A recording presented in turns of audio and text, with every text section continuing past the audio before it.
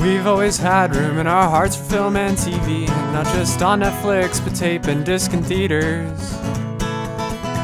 Also, God forbid that they take it all away and leave us nothing to broadcast to loyal listeners. We'll binge watch every single movie, so you don't have to. What else are we here for? Coming to you every week. Listen to us while you're busy. Luckily, we forgot to grow up. Hey everybody, it's Craig. Hey, it's Scott. Hey, it's Andrew. Welcome to episode number 9 of the Forgot to Grow Up podcast, the podcast where I am invisible and yet we're doing the entire thing on audio. This week, as promised, because it's going to drop just before the new Star Wars movie releases, we are going to talk about nothing but Star Wars, which means that we are going to start off with some Star Trek trivia, right, Scott? Yeah, no, Craig, it's Star Wars. We can't see Craig right now, but he's being a total Phantom Menace. Confused. Oh, nice. That Great it segue. did not take long for you to make that reference. Is that a pun? Is that our first pun? That's a pun. It has to be our first pun. We've literally just started recording. And it's kind of like it's kind of a fourth wall break at the same time too. It's a little bit of both. Because it's a reference to how we have technical difficulties. Anyway, yeah, like me staring trivia at the bottom of my screen. We're still getting used to this video thing, and this is our first time trying it. But anyways, yes, video trivia on Star Wars, guys. So the first piece of trivia I have for the Phantom Menace was, did you guys know that when the first trailer was being released, a Canadian theater accidentally released it a day early and then lost the rights to show the film? That does not surprise me in the slightest. Was it the Aaron here in Campbellford? It didn't say a specific theater. I was hoping it would, because I was just like, that sounds so Canadian, like such a dumb mistake. Yeah. Oh, sorry. Oh, sorry. We were a little early with it, eh? People were just excited. They end up losing the rights though to premiere the movie, which kind of sucks for them. But Jesus. It's like, they did release the new Star Wars prequel trailer a day early, so I'm sure that had a lot of news happening around that. But yeah, that was a fun piece of trivia I had around the Phantom Menace. I don't know if either of you knew that, but I thought that was a fun little fact that I learned. I did not know that. No idea. Now that you mention it, I'm not surprised, but I did not know it. No. But when was the first time you guys remember seeing a trailer or watching the first movie? The first time I remember watching the first movie must have been shortly after it came out.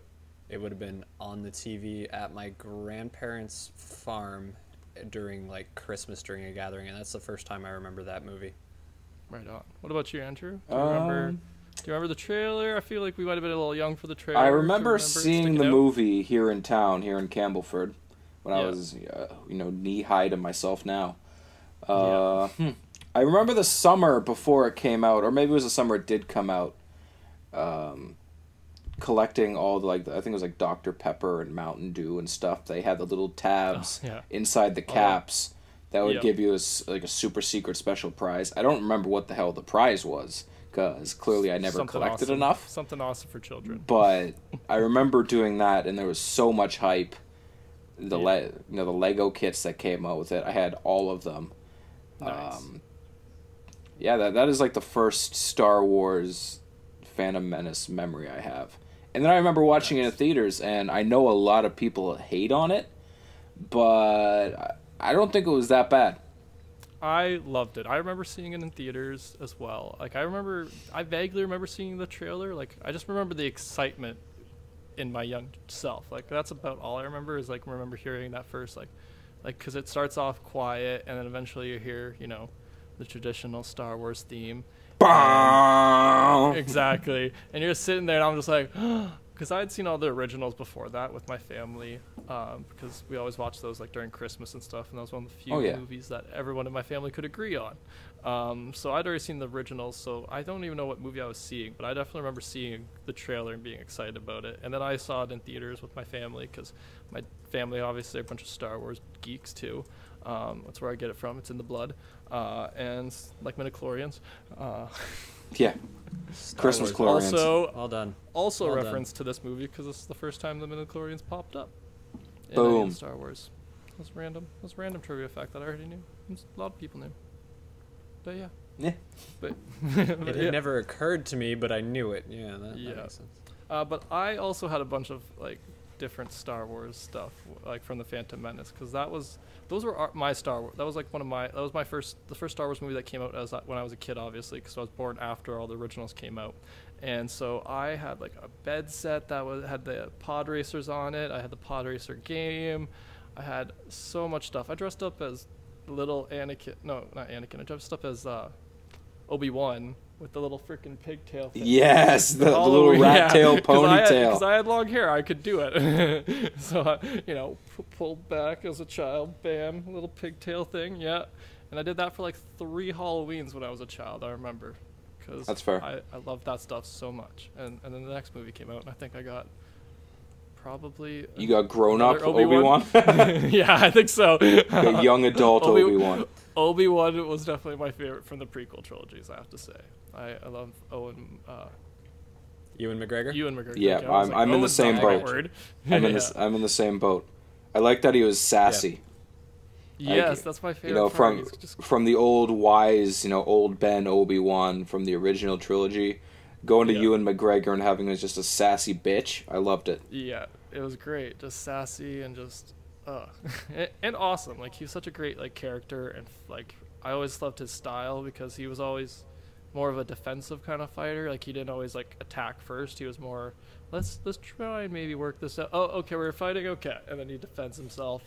I think his whole character arc, and as you see him grow from the Phantom Menace through to Episode 3, I like that you see him, and he does try to follow the way of the Jedi. Go to the Council, let them guide him.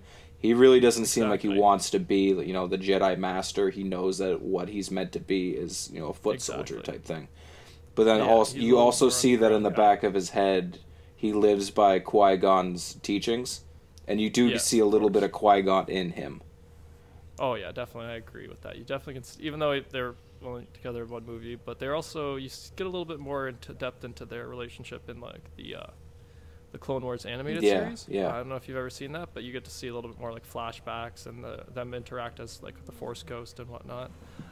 Force Ghost, gotta love it. Yes, but I wanted to ask you what your guys' favorite and least favorite thing about the start to the new prequels trilogy. So a lot of people were resistant to this new trilogy. I loved it because I was a kid at the time, and it was for me it's more my trilogy than anything because it was made during my childhood. But for you guys, what's your favorite and least favorite thing about the first prequel? Now, just to clarify, do you mean just the Phantom Menace, right? Just Phantom Menace. Yeah. Okay. I'm going to ask you this for each of them. Each question, fair enough. Yeah. We'll come back to it once we get. You want to tackle it first, Craig?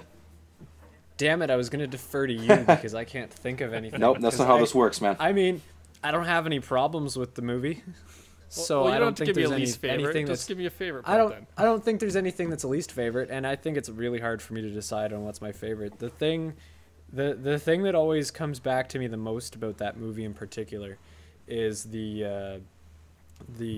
I guess it's close to the final scene when they're oh man, now I'm not gonna be able to remember anybody's names, and I'm gonna look like an idiot. Describe them. Even though this describe is the them. We can't see you on the film right now, so describe them. Describe them with your words. We know how the podcast listeners feel. Obi-Wan and Qui-Gon are fighting. Oh my God! Why can't I remember what his name is? The Sith Lord. Thank you very much. That's what we're here for, man. Real live I'm IMDb. So disappointed. Yes. I'm so disappointed in myself right now. So the part when they're fighting him towards the end and they've got the doors that keep closing, that part sticks with me the most. So I'm gonna say that's my favorite. Oh, like the laser walls that were coming up? Yes. Okay, yes, and it really adds to the thing because it not only is it. So your favorite part is when Qui-Gon Jinn dies. Is that what you're saying? Yeah. Come on, man. Just to make sure. Come on. Because that's that scene. That scene when he dies. I know that's the scene, but he likes the build up. What I like more about it is with the laser walls opening and closing. Is it back when I was a kid? It's oh, this makes it so much more intense. Yeah. But then now when I think back on it, I'm but it also adds to the emotional buildup of it because you've got Obi-Wan who's trying his damnedest to come in and save his master, and he can't, and it kind of paints the rest of the series. So that's my favorite. You can really see like the angst that's building up because like he runs through and then he can't get anywhere, and like he keeps running from layer to layer to layer. Yeah. And you can see kind of the panic on his face, which again is just Ewan McGregor being a great actor. Yes. Like being in the moment. The one thing that I never picked up on it from like the original trilogy, like, you know, A New Hope through Return of the Jedi, was that, you know, the Sith and the Jedi really was a religion. I never really picked up on that kind of connotation. Neither did I agree. Like, until episode 1 where they show Qui-Gon, you know, close the lightsaber and get down into, like, I'm going to say his pray pose, where he like sits down and kind of meditates, and I was like, son of a bee, because I was, you know, 6 years old when it came out, so I wasn't swearing at that point. Because they don't really dwell on it in the original. No, and then it becomes almost like in like the prequel trilogy. It does almost become religion, I'm not going to say Catholic or whatever, but it does kind of have that like that little bit of a reference to it, where they're kind of like working in the shadows type thing. And it wasn't until then that and it wasn't until, you know, that actually the exact same scene that Craig just referenced where he does get down into his you know, like his pray pose, his meditation when the laser pose, wall is separating them. Yeah, it was that. And it all comes back to laser walls. All of it comes back breaking to these laser fourth walls, man. Yes, that scene was probably one of my favorite scenes from the first one too. I also like during that scene they're flipping between them fighting and what's going on. Space battle. Yeah. So you got Anakin. That's another thing I like is that they kind of start off with the you know, showing that Anakin isn't touched with the like the technology. Like he does know he's a great pilot, you know, and they kind of start that. Yeah, I like that like little Timbit in a sense that he kind of accidentally becomes a good pilot, but it's also because he uses the Force, like when he's flying. That's kind of implied. I just got to go off topic right now. Did you just call it a Timbit? Yeah. He did. Instead of a tidbit? Canadian, I love it. Yeah. That's how much Canadian support this podcast has, is we take Canadian words and put it in. We're hoping for a donut sponsorship. Donuts. We don't even want money. Just give us donuts. That's what I was saying. Since we're already off topic anyway, if you think about it, really, tidbit and Timbit really aren't that far apart. Well, Timbit is made from the word tidbit. Okay, I thought they were the same word. Well, that pronounced differently, right? Okay.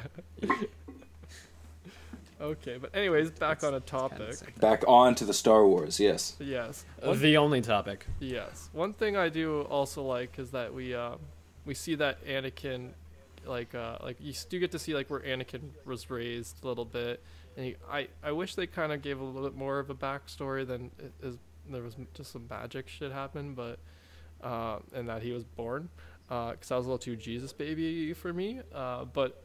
In like I don't know if you guys have ever like looked into like Star Wars Legends or the extra canon that used to be some of the books, but in some of the books they explain that it was actually like the Emperor Palpatine. Yeah, that word See, was just lost thank God it's not just me. But Palpatine and like his master were the ones that like somehow made her pregnant with Anakin. I've read that because it was Darth Plagueis. Yeah, he could manipulate the midichlorians to like create life itself type thing, and it was. I remember reading it, and they didn't kind of outright say it. That just makes it so much more religion. Yeah. Well, see, I think it's more religion. The fact that it sounds more like a Jesus baby. Yeah. Well, that's exactly what I mean. Is it the immaculate Jedi conception? To Christianity. Yeah. Well. Yeah. Fair enough. But yeah, I was kind of like. I kind of wish they dove a little bit more into that or made it a little bit more clear. Like, I would have liked if they put a Timbit into the like somewhere in the prequel trilogy saying that, like, you know, he hints at that's what happened. But that's just me, though. Like, I think something like that would be Timbit. Like a great instead of, you know, or not instead of, but as well as, you know, they just did Rogue One. Now they're doing the Han Solo one.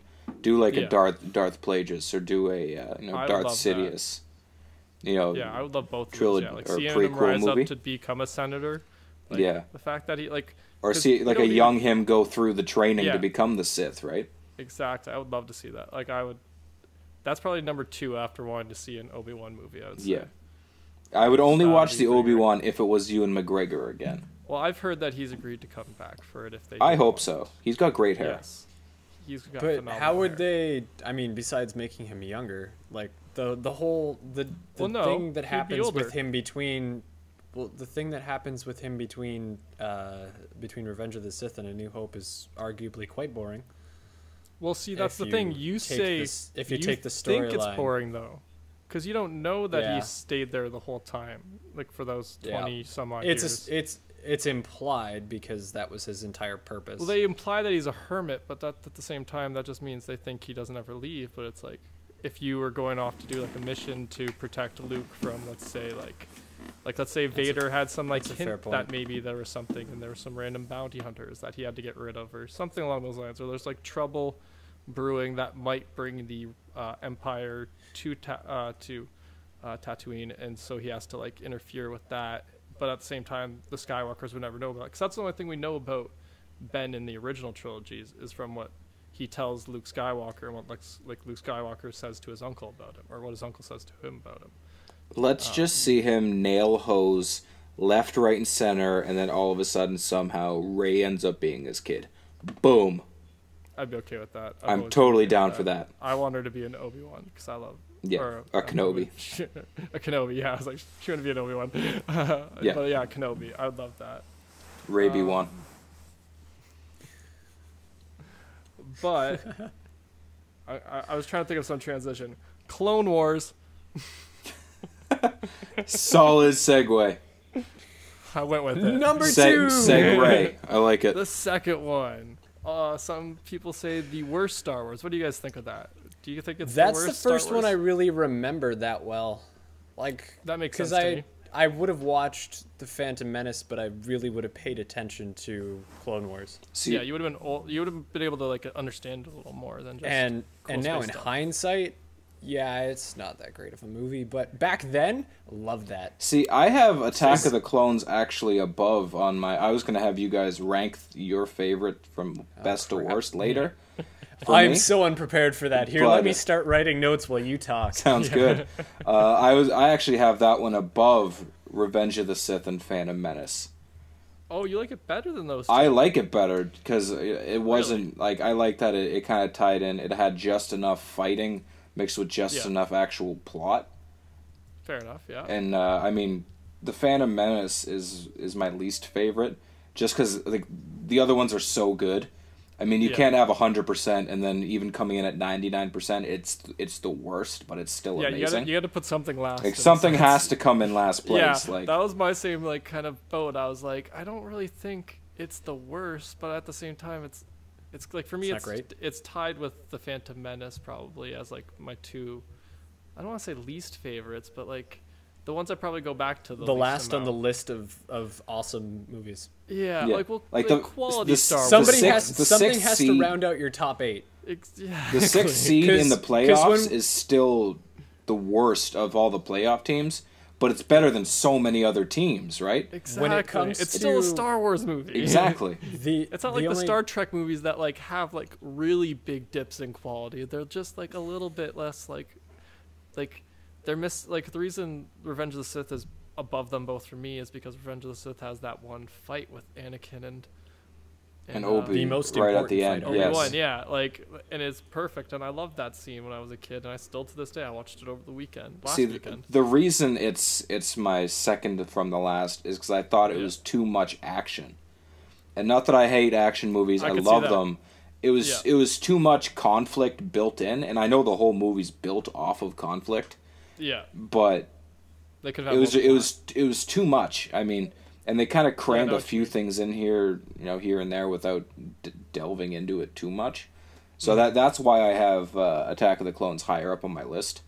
And I love that Ewan McGregor got to be a little bit of not middle aged, but mid-20s to 30s, where he's still young and figuring out his way and his path. But at the same time, he's like, fuck this guy, man. I'm supposed to lead this guy? Come on, son. You got the idea more if he was an older brother in that. Yeah, that's what it is. You got to see the relationship, right? Yeah, I really agree. I really like. I like it. I wouldn't say like I really enjoy it, but I really enjoy all Star Wars. I think the worst part of it is Hayden Christensen. I would say it's more like his like his lines sometimes. Like I don't like blaming him. He's kind of whiny. His character is whiny in that one. But that's because his lines. Yeah. Yeah, I guess so. He's not a very good tennis player either. Fun facts that I can throw out. Yes. I saw Hayden Christensen play tennis in Toronto. Oh, okay. I Sounds was like, awful, is that a man. movie I'm not thinking of? Yeah. No. Like I actually, no, he wasn't push. He was jump, right? When I was in college, I decided there was some.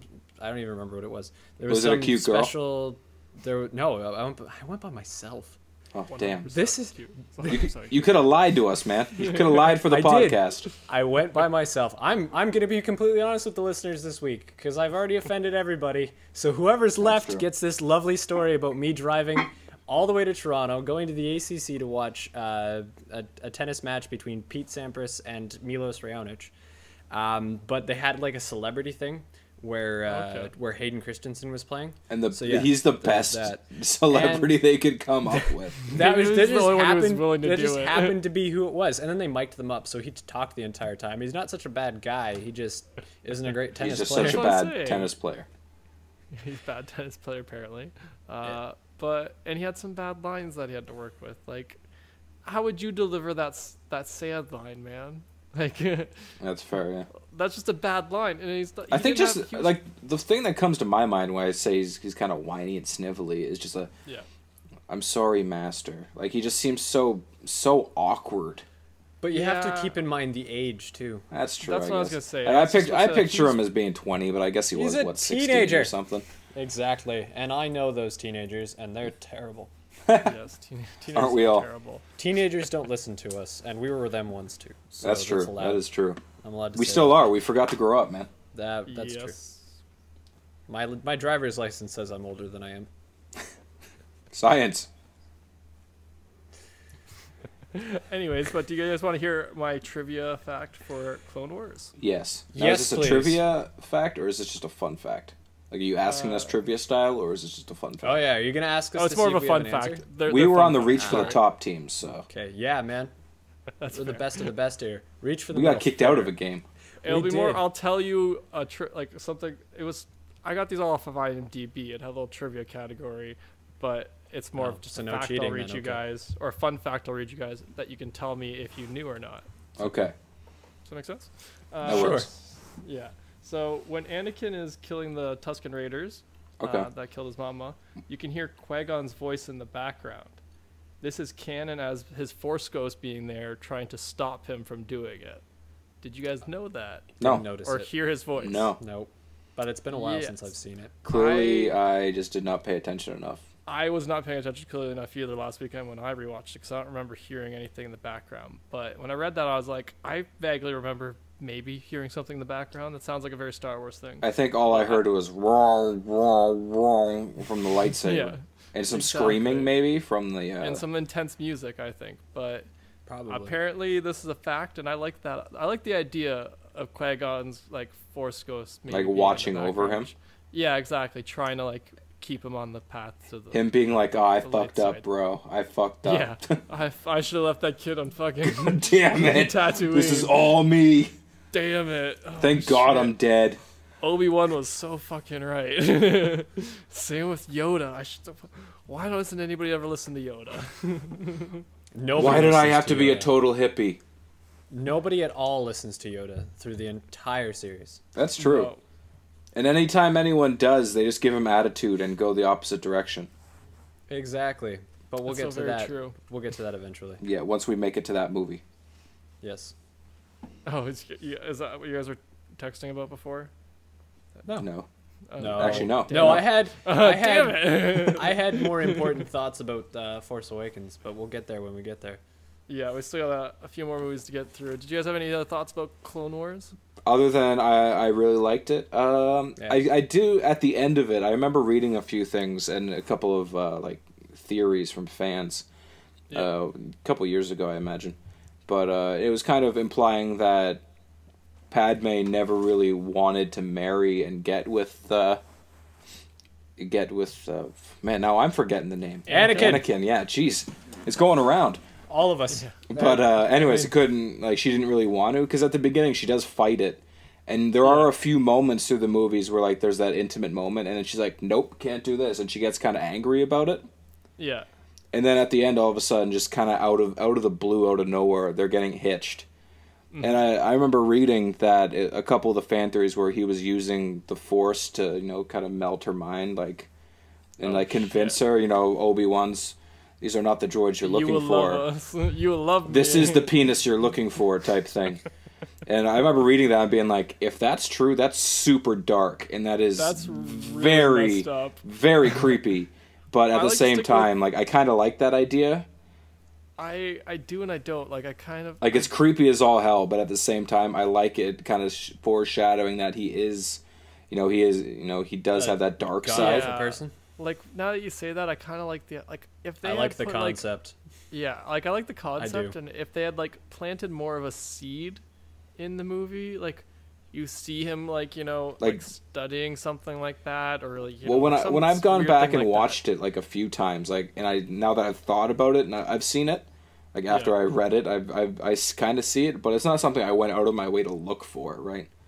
Yeah. And like he does have his demons, like, you know, when he's dreaming about his mother and having his nightmares and stuff, and you do kind of see like he has those dark demons inside of him. So I guess it kind of makes sense in retrospect, looking at it and saying, well, he does have that dark, you know, that little bit of a shadow inside him. Maybe it's subconsciously coming. Yeah, that's true. Maybe that's what I was thinking. Maybe it was more of like a subconscious, like a subconscious, like, because I was thinking there's one scene where he's like meditating, and then she was sleeping or something, because he was having trouble sleeping, and I'm like, could that be when he was messing with her? Yeah, maybe. Yeah. And even like if messing it's while not... she's sleeping. Because that would make sense to me, but at the same time... Well, he is very easily persuaded, so maybe, like, other than that, maybe it's, like, someone using, like, telepathic force waves to, like, control him. Yeah. Whoa. I don't know if the movies ever went that in-depth into the Force, no, not that in-depth. Well, the thing... Sounds like a clone Star Wars... Sithception. Clone Wars. The other thing to keep in mind, too, though, is that even if it doesn't show it all that much in the movie, pre the Disney takeover of Lucasfilm, everything else was literally open to fan interpretation. That's true. Yeah. The entire Star Wars universe was basically built on fan interpretation. That's true. Like Luke having gone to the dark side in between Empire and... Man, I like all the extra stuff. Yeah. See, I like the extra stuff, but I like now that it's all classified as legends, and it's more of this is maybe a rumor that maybe happened, but you don't know is actually part of it, but there's an actual, like, legit storyline. Like, I like the idea of them leaving blanks in the storyline where you can be like, oh, maybe that happened, like the years in between. Like little gaps. No, you're not 20, like 10. But where some of the old legend stuff can fall in, but at the same time, Craig, there's way too much legend stuff. That's why I was happy they got rid of it, because I don't know if you ever tried to look into trying to catch up on any of those old series, but there's literally thousands. I spent a lot of time on the stuff that happened after Jedi. Yeah, well, there's a lot of books on that. Is what I'm saying. Like a lot, exactly, like, ridiculous amount. Like loved it. I had like Splinter of the Mind's Eye and that whole trilogy or series when I was younger. And it's just like there's so many. It's so hard to try and keep track of any of it because there's no like legit like setup. So when Disney bought it, I was happy and that they picked out like certain things because now there's an actual timeline. There's more books and comics you can go read to get extra backstory. Yeah, I've been meaning to. I think the only thing that I don't like about that is that because Disney now has it, nobody else can use it.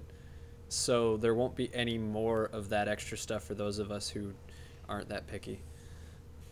I get what you mean, but that doesn't mean nobody can. That's not like... It's harder. It's harder, I'll agree. It's not like I can't go write a Star Wars book now and publish it on my own and not have a problem from George Lucas because George Lucas isn't in charge anymore. Like, I agree that kind of sucks. But at the same time, people could also be more creative with their own things. Go make your own Star Wars. That's fair. like I love Star Wars too, but I also like the idea that it's a little bit more structured, just a little bit. Like I agree, it kind of sucks, and I kind of maybe like I don't know this for sure. Actually, maybe there are still letting people make. Well, they probably are, but it has to be fall into sanctioned. legends. Yeah. That's which is issue. like I think is fine. Like if it's not part of the actual story, but they're still saying, yeah, you can use these characters a little bit. You just don't get to say it's an actual official story. You get to say it's a Legends. It's kind of like and then they have a lot more to play with too, because then they can be like, well, I won't play with the canon characters. Yeah, they'll say I like that we're gonna make this canon because it's actually pretty catchy and people enjoy it. Yeah, and that's happened before. Like Coruscant, that's a actual like from the Legends. That was adopted by George Lucas from the Legends. One of before the books were Legends, one of those books he took Coruscant from, or comics. I can't remember now exactly what it was, but yeah, Coruscant. Something. He took from Words. the idea from that. Yeah, words, stuff, literature, pictures. Revenge of the Sith. Ooh, nice.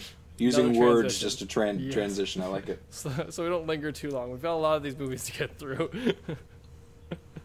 But what was your guys'? We already talked about how my favorite scene was that fight scene at the end. What was your guys' favorite scenes in the Revenge of the Sith?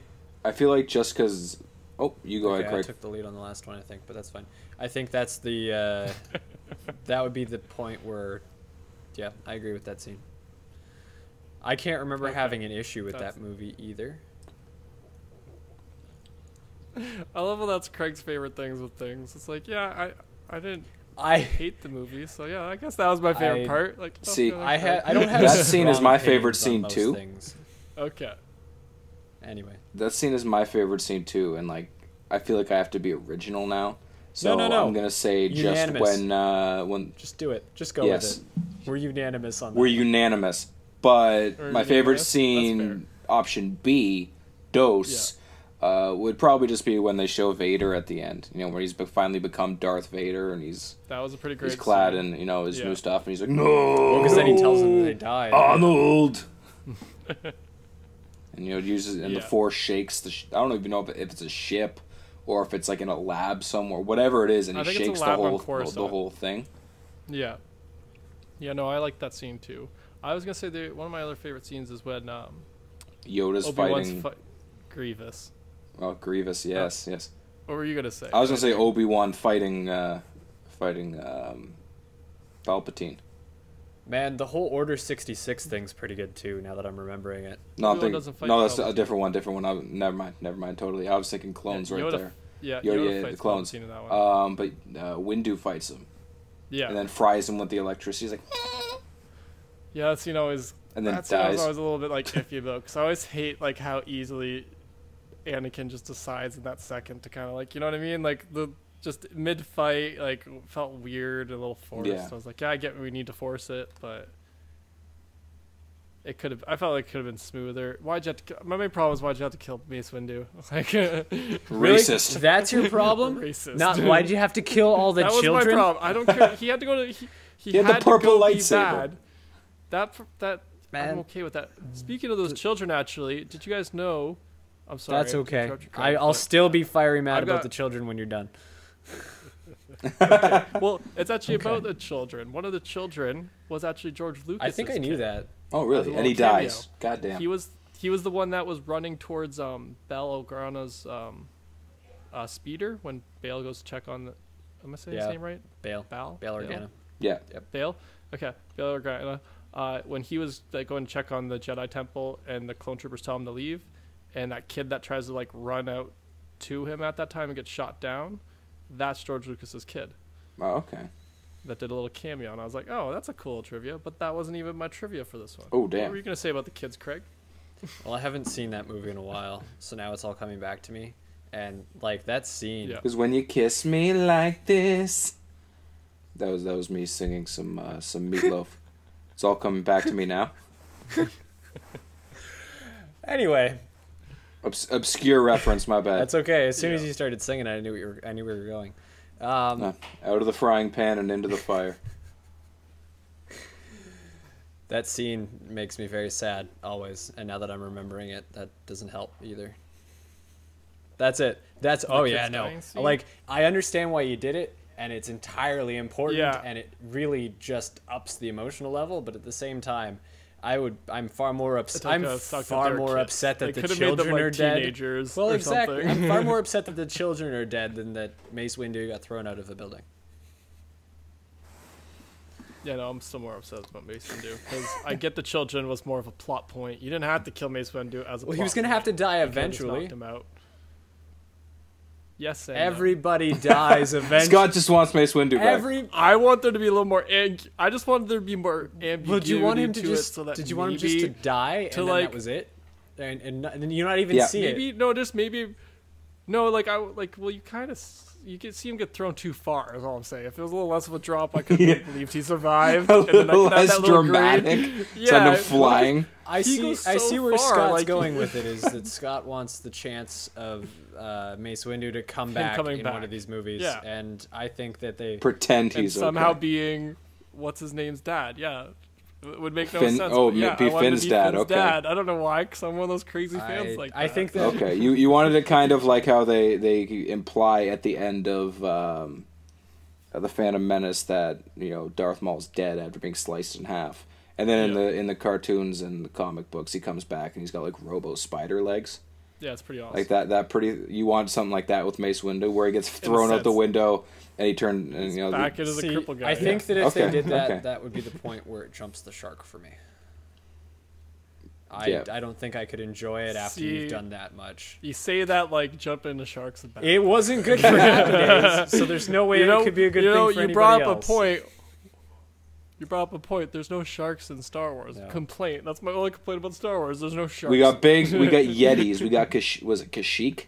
That's got all the Yetis, but no sharks. Wookiees are on Kashyyyk. Fair enough. Yes. Yeah. Did I say Yeti?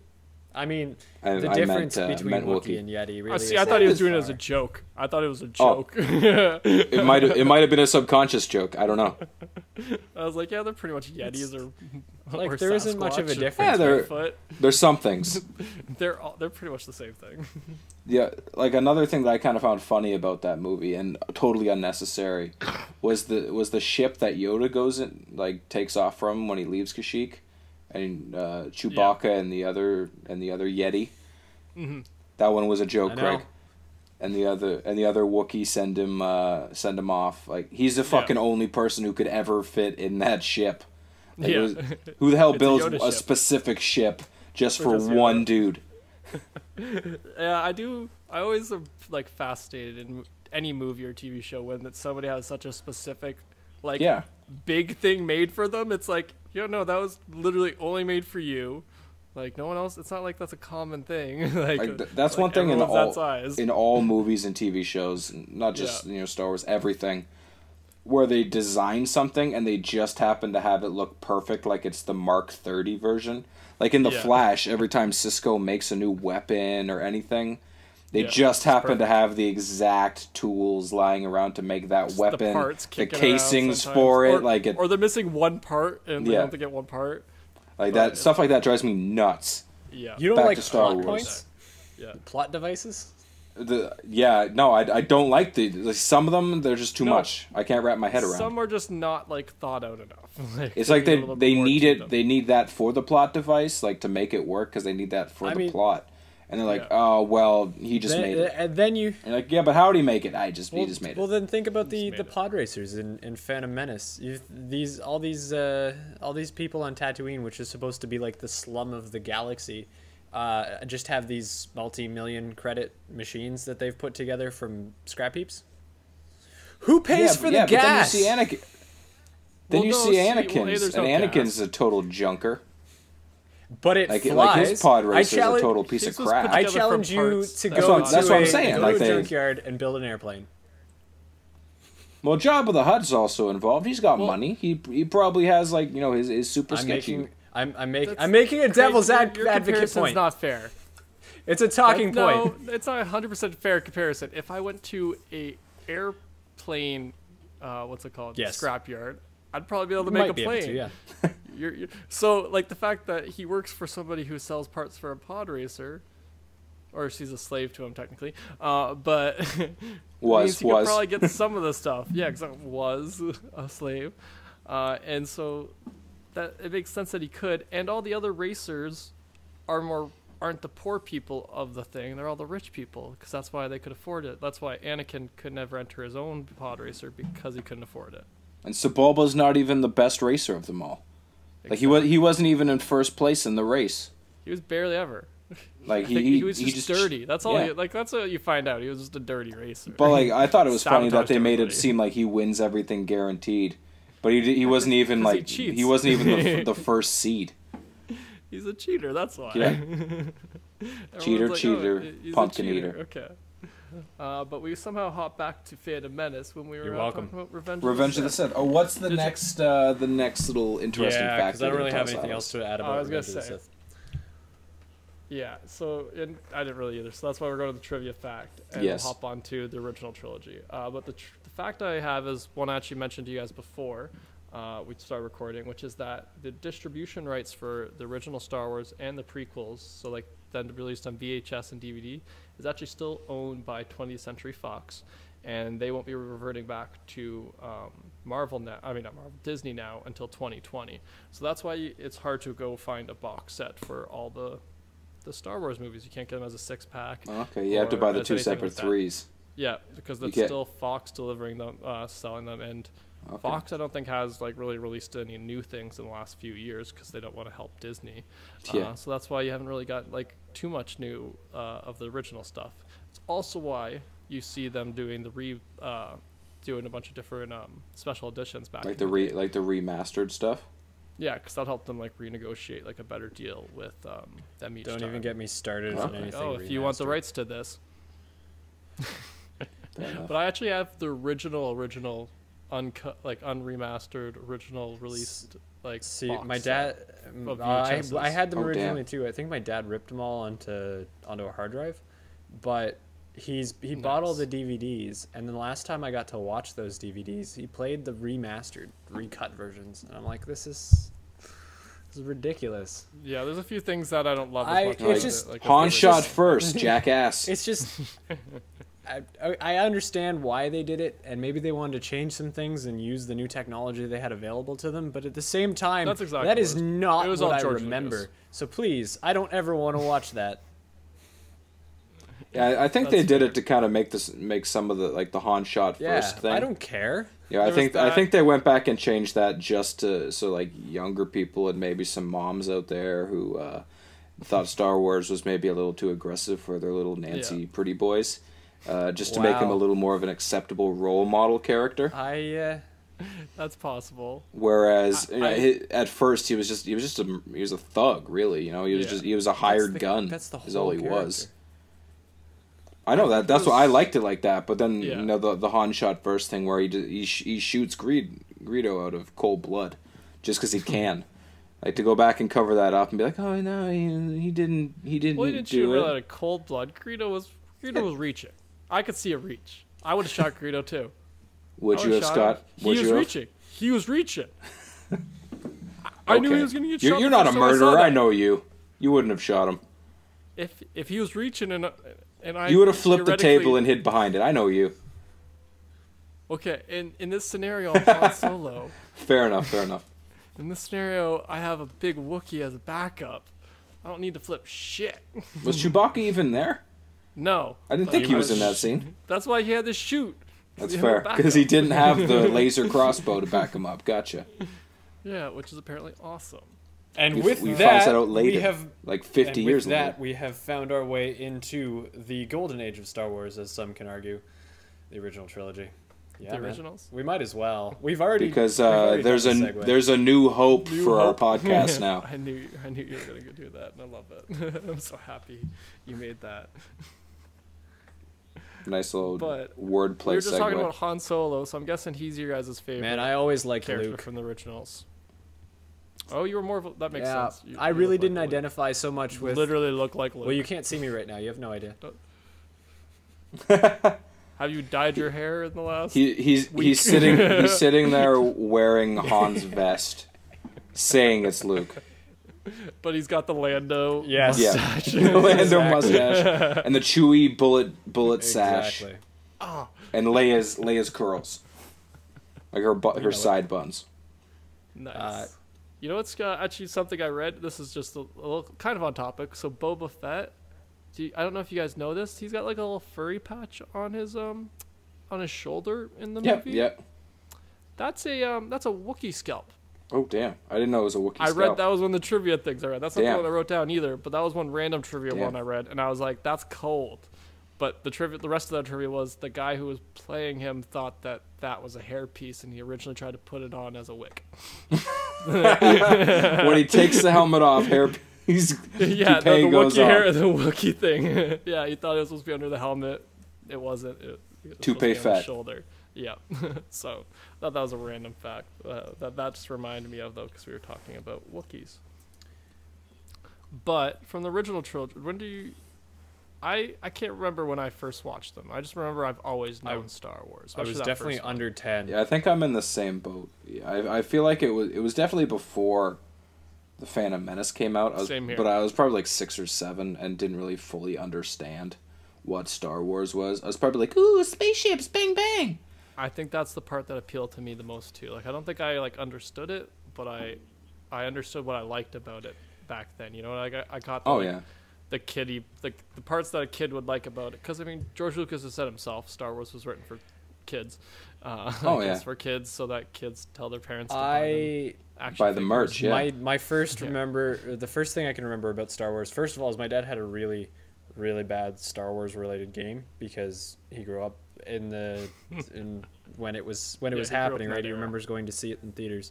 So he had a really, really bad. It was like the entire thing was based around shutting off the tractor beam, and that was the game. Okay. But that's also related to my first ever games back in the day weren't as good. It was. You know how many times I played that stupid game? Oh, exactly. Millions. Like probably the same number of times I played that pod racer. Exactly. Game. And then pod racer racing on N64. So fair game. Not caused by that, but definitely related to that. The scene that I remember the most from A New Hope is the scene where Obi-Wan's shutting off the tractor beam and the trash compactor. Trash compactor is a great scene. My scene I remember the most would probably be like when I don't know. I remember the whole movie pretty well. Yeah, well now I do, it, but like, definitely too. I watched it like 2 days ago. Yeah, I was trying to think of what stuck out more, but now I'm just thinking trash. Yeah, it's because it's a good one. Aside from all of the flaws, it's a really good scene. And he gets a callback in Force Awakens. Tell me a flaw in it. Besides the fact that there's all this water and a thing that lives inside of the trash compactor, even though the walls close in and you should theoretically die every time. And the Death Star, somehow that's their best method for getting rid of trash, and everybody's trash goes in there. Not everyone's. It does. That was only the chute from the detention center. So and they why also was there said that much garbage in the detention center? Where is all of this how many coming people from? were going into the? Why did they even have a detention center when only one person sat in it? Why do you guys only? It's supposed to be a long-term thing. Thousands and thousands of people on that starship. There's thousands. It's a whole it's a base. It's just like. It's like it's an aircraft carrier in space times 100. It's like it's got a lot of people. It's gonna have a couple brigs. Like it's gonna have a couple places to put the trash, and it's gonna have a lot of trash. I just like the Family Guy. It was weird. It was weird space trash, and I agree that the trash compactor can be stopped in their theory, by putting the bar in the middle. That's the scene that's the part of the scene that makes me laugh just a tiny. I know they tried. It didn't work. But you have to wonder what goes through their mind. Is they're like capable of doing all of these things, and the first thing you think of is put this metal bar across. That should stop the thing that's designed to break this. Wait, what else could they do in the trash compactor, Craig? Not in the trash compactor. I'm not saying anything about the trash compactor. But their minds, their only option. Their minds have the ability in the trash compactor. How are they supposed to get out? What else are you gonna do? That's what I'm asking you. You're the one who's saying it was weird that they did that. I would have just done nothing. Well, if it was trying to crush me, I would have done the same thing. I would have just done nothing. I would have been like, there's no way this works because it's broken, so we're all going to die, and that's it. No, you're hoping to slow it down, which it might have, until R2 and C-3PO responded to the transmission. I watched this 2 days ago. So okay, before you guys... it's fresh in my memory. Before you guys strike each other, let's move on to Empire Strikes Back. You guys can't see me laughing over here, but I am. This is you know how entertaining it is to get Scott going about this. He's very passionate. I know he is. I'm trying to get more passion from him by making straw man arguments. Well, because one of my things about movies is like when people don't like point out like plot holes. I'm like, you just didn't think about the plot hole enough. It wasn't a plot hole. I agree. I'm trying to be the voice of the listener here. Guys, I segued, okay? I worked hard. Your on my segue doesn't matter. segue. See, you pushed on the bruise now. You hopped over my trivia point. I had a trivia point for the first one. We skipped. I would love hit Scott, us with the trivia. I would love to hear your trivia point. It was the first film to ever make over $300 million. Yeah. I thought you were gonna say 300 million movies, and I was like, oh damn. I almost did. I was trying to get. I said millions, and then it's almost blurred together. It was 300 million. Ridiculously popular for a movie that had you had no frame of reference for it because there wasn't all the hype that goes around it. Zero. And they didn't know that it was going to continue on. So it's a nope. Well, because it's a self-contained story. Supposed to be like a clip from a like it was supposed to be like a little episode from like a theoretical thing, and that was the idea of it. And it was just like, oh yeah, but then it ended up being so popular, and he sold so many toys that he had to keep doing it. It's supposed to be a self-contained story I'd say it's probably the only appropriate sequel to a self-contained story. Because I hate it when this is off topic, but I hate it when they pull sequels out of the air. But almost as much as I hate when they end a movie hoping to angle for a sequel. Yeah. So those two things, and this is the only movie. Like the Iron Giant. This would be about the only movie I can think of where it's actually self-contained and ends at a point, and yet still has an appropriate sequel, multiple appropriate sequels. Yeah, and they never even had to. Well, because I think that's because like you can interpret it as like if they had never made any more, you could have interpreted the first one as being the end of the story. Like at the end, the Empire is defeated.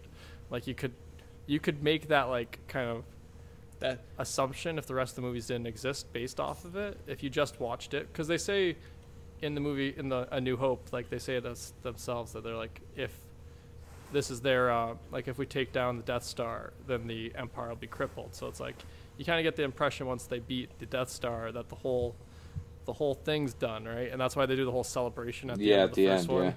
And it's like because he wanted to like cap it. He capped it off so that if it didn't ever go popular, which is what he was kind of expecting more than anything. It's like he was hoping it would, and he kind of it was kind of accidental explosion, right? Like yeah, exactly. He didn't expect it to be as big as it was, though. That's why he just kind of the Empire Strikes Back. Oh, exactly. Damn. See, that was a better segue than my previous segue. Jackass taking my thunder. That's my first ever podcast segue that actually worked. 9 episodes, and I finally threw one in there. You gotta try to sing it next time, though. Come up with a song. My voice isn't acting up. That's still my goal. I'm still trying to figure out a song segue. I could have. Okay. Empire Strikes Back. I wanted to ask you guys what your guys' first thought of Yoda was, like the puppet Yoda back in the day. And do you prefer puppet Yoda or CGI Yoda? Every single time. The first thing the first thing I think of is there's that video going around. I knew you were going to say that. As you started to say the seagull one. In my head, all I hear is the stupid seagull song. Yeah.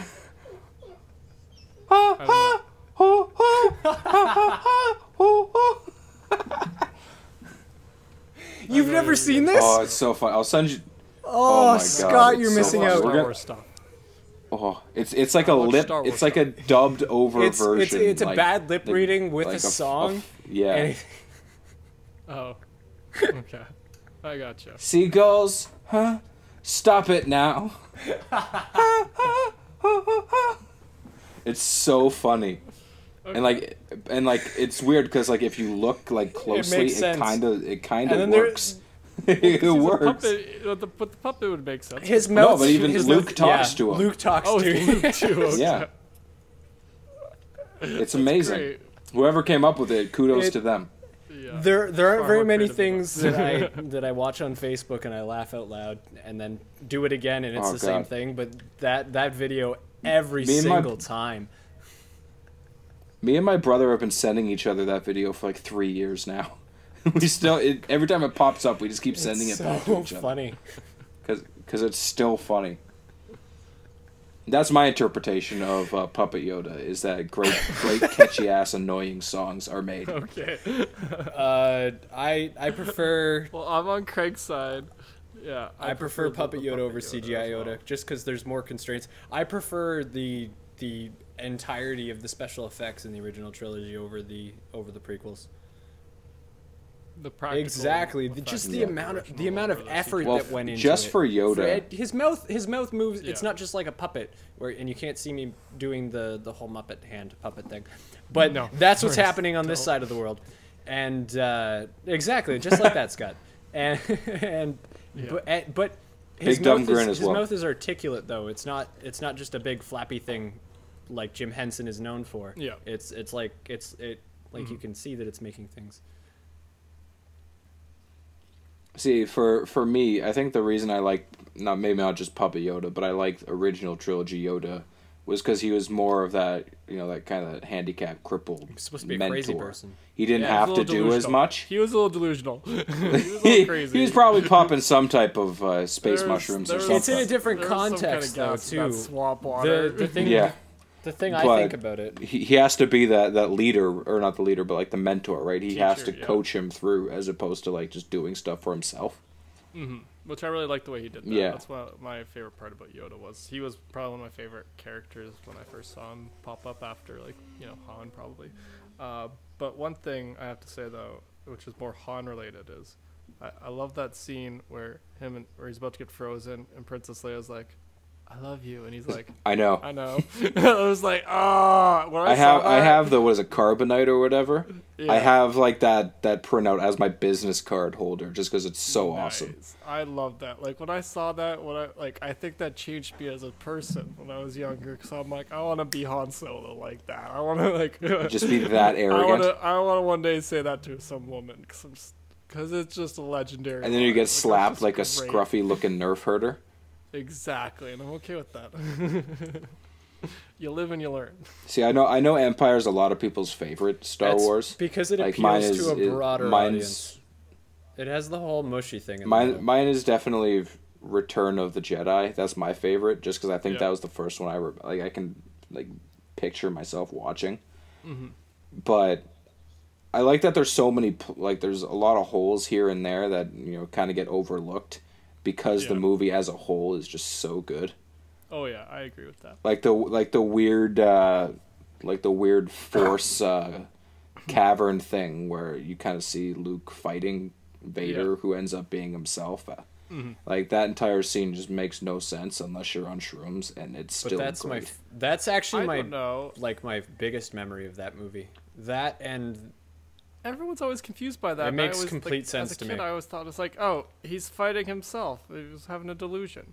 That's what I got out of it. That's why he didn't need his lightsaber, because he wasn't actually fighting anything for real. That's fair. That's why it just to me as a kid, it's even now it just seemed kind of weird.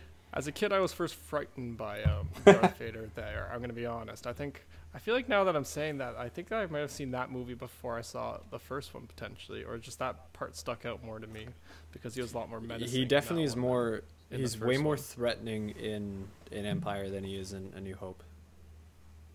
He has more of a presence. I also like when he catches the Force lightning, or not the Force lightning, the blaster shot. When in Cloud City. When they enter and they shoot at him and he catches it, I was like. See, the only reason I remember, because my mouth was all open for that for you. The only reason I remember that is because of the Family Guy spoof of it, where then he goes Wonder Woman. That's the only reason I remember. It was only a matter of time that we had a Blue Harvest reference. Well, I have to was that the Blue Harvest? No, that wasn't the Blue Harvest. That was Blue Harvest was A New Hope. I was making more of a broad statement towards Family Guy. Oh man! I thought the whole trilogy was called. It was something Dark Trilogy. Side. Something dark side is literally the Empire. Yep. Something dark side. I have to say that those are probably my favorite episodes of Family Guy. They're so. I watch them regularly. They are the ones I've definitely watched the most of Family Guy because I just love their interpretation / little poking fun at it. Well, I think they cut out just enough fat that it still tells the whole story. Yeah, which is with jokes thrown in, they're so well done. Exactly. Yeah, I agree. And also having Carl as Yoda is amazing because I'm a real life version of Carl, so it's nice to see that I would be Yoda in that situation. Carl. Did you guys want to hear my fun trivia fact? Absolutely. Boba Fett's name is never referred to in that movie. No, he's just there. Scene. He's always referred to as the bounty hunter. His name Boba Fett is never said in it. Speaking of the bounty hunters, that just reminds me of how Raggedy Andy in the Family Guy one was a bounty hunter. He's like, yeah, Raggedy Andy's here. Get the fuck out of my bounty hunter meeting.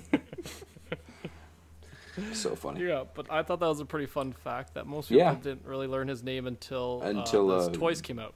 Okay, yeah. Yeah, because his name was on the toy. As is the case with a lot of Star Wars characters. Yeah, actually, I was discovering that when I was reading through a lot of the facts. I was like, they only there's only a handful that are actually named. They say the name of things. Exactly. Yeah, they were given names later, when he was making the toys later. But they're like, oh shit, this guy needs a name. Yeah, General something, dude with beard. Dude with beard. X-wing pilot. Returning to the podcast. Yes. At hand, Return of the Jedi. That was a weak one, but it's okay. Come on, man. I would say this is probably one of my favorite of the originals too. Like you, Andrew. I really like it. This one. For me, Return of the Jedi is 1A, and then Empire is 1B. Mm-hmm. They're right there, hand in hand. But Jedi. We does are get all that, going that to have extra very different bit. lists, or at least I'm going to have a very different list based on that. Okay, let's take a little sidestep from this before we jump into Return of the Jedi. What's your order? What's my order, Craig? in terms of preference? Yes. Okay, so my list hinges on whether or not Rogue One is considered to be part of this list or whether it's ancillary. I had so it as part of the list. Shit. Yeah. Okay, that makes my decision a little bit more hard. Please don't judge the middle of my list. Just say it's. Well, no, because I want to. I would. Okay, I would we'll come. We can come back to this if it's that not hard. that hard. Just don't judge the middle of my list. My order for preference is. Well, I think we already covered the fact that they're all A pluses, and then so much like one the of them batting is like order an A of a minus. baseball lineup. The middle of the lineup is interchangeable. I was thinking picking an all-star team. I was thinking trying to pick an all-star team. The middle can be in any order it wants to be. Can you really go bad? Hey now, these are all-stars. So my actual list, in order from 1 through 2, I guess we'll call that 8, would be A New Hope. From 1 through 2. A New Hope, Return of the Jedi, Empire Strikes Back, Force Awakens, Revenge of the... Well, no, I want to put Rogue One in there first, then Revenge of the Sith, then Attack of the Clones, and then The Phantom Menace. Okay. I respect that order. Yeah, and... I mean, there's no wrong order. I mean, there really is. They're all 1A through 1-8. Yeah, I was gonna say mine's all mine are 1A, B, C, D, E, F, G. Like that you were counting along. There's really with I don't know if I even got that right. But yeah, for me, I don't really know if I could pick even which one's specifically my favorite. I'd probably say A New Hope just because it was it kicked off everything. Because it was Star Wars. From that it's one. hard to find. It's hard to find Star things Wars. wrong with it because it's a standalone. Exactly, and it's the most complete story because it was the only one that they weren't planning anything else around it. They weren't universe building at that point. They just built a story. They built the universe in one movie though, yeah. And everyone loved that universe so much that it got built off of that. So that's why the first one's, I would say, if I had since we're making a ranking, it would be tied. It would be the highest. The next, can I have a 4-way tie for second? Can I? Yes, do that? it's your list, man. Cool, 4-way tie between the next two originals, along with for me, it would be Revenge of the Sith and Force Awakens. And then Phantom Menace and Clone Wars. And then Rogue One all tied for third. Yeah. Okay. So it's a kind of fat list that's kind of like a pyramid shape. But yeah, that's because I love Star Wars. And I can't really pick a worse one. I really like Rogue One, though. But I know a lot of people enjoy that it didn't have like Jedi stuff. But Jedi stuff's my favorite part about Star Wars. So it's not that I like that it was a different interpretation. Yeah, exactly. It's not always about the Jedis, but the ones I watch more are the ones with the Jedis. So that's probably why it's lower on my list for me. But XC, what about you? You never gave us your complete list. Okay, so for mine, my 1A and 1B are Return of the Jedi, Empire Strikes Back, like I said. Yeah. Now here's what it changes up a bit for me versus your guys. I've got my 2A is A New Hope. And my 2B is then Rogue One. You put Rogue. Oh, nice. Rogue ahead of the Force just Awakens because is an interesting choice. See, I like Rogue One there just because I felt like it was a really well done movie, and it was. the way they cap it off is like it doesn't really it affects the whole continuity of it entirely without story without having to step in and be like a full on carryover part.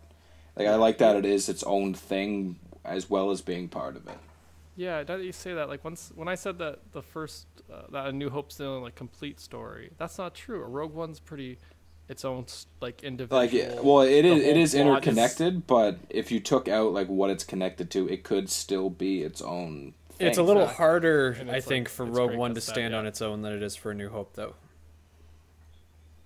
Well, because it's got the thing to attach to, because it's in like the entirety of Rogue One is leaning on A New Hope and the events that happened there, and really an adventure, like literally 2 minutes an adventure to get plans for a Death Star isn't enough of a standalone for me. It is like I get what you guys are saying, but I don't think it quite stands on its own 2 legs. More like 1.5 legs. It's an amputee. It doesn't stand on its own. It's an amputee outside of the Star Wars universe. Yeah, I got that. I know what you mean. In the cinematic, you could not have made it's Rogue still One Star Wars movie in 1977 and been it's its still thing. Called Rogue One's a Star Wars story. Okay, that's the reason they put a Star Wars story. Yeah, I'll agree with you on that. Like, yeah, there's a reason they had to put that in the titles because, I agree. And like China, they probably wouldn't have known it was a Star Wars movie if they just called it Rogue One. It would have. They would have just been like, oh, that's all of China's history. But my next one, my number 3 is The Force Awakens. I love Daisy Ridley. I love Rey. She's so adorable. Great. And then I've got Attack of the Clones, Revenge of the Sith, and then Phantom Menace. Yeah, sounds about right. Which I don't know why I didn't mention this before, but I feel like because we're now talking about Return of the Jedi, I can tie them together and kind of segue in. Yeah. There's so much hate on Jar Jar Binks. He's not like so many people hate Jar Jar, and I think a lot of people like our age don't hate him. And here's my reason why, and it's exactly that. It's the same as Barney's like math behind people who hate Ewoks. How they were born before a certain point. We were young when we saw Jar Jar, so we saw a goofball and we're like, ha, awesome. Yeah. It was just a stooge. He was trying his best. He's not a big enough part to even bother me anyway. Well, except that he does have a really big role in Attack of the Clones and Revenge of the Sith. Like he's the one who comes out and says, "Oh, Misa we need a new chancellor." Give emergency powers to the chancellor. That's what it was. And then he turns around and says, "We need to become the Empire." Yeah, there's a deleted scene where Palpatine, after he like makes himself emperor, goes to like Jar Jar and thanks him like sarcastically.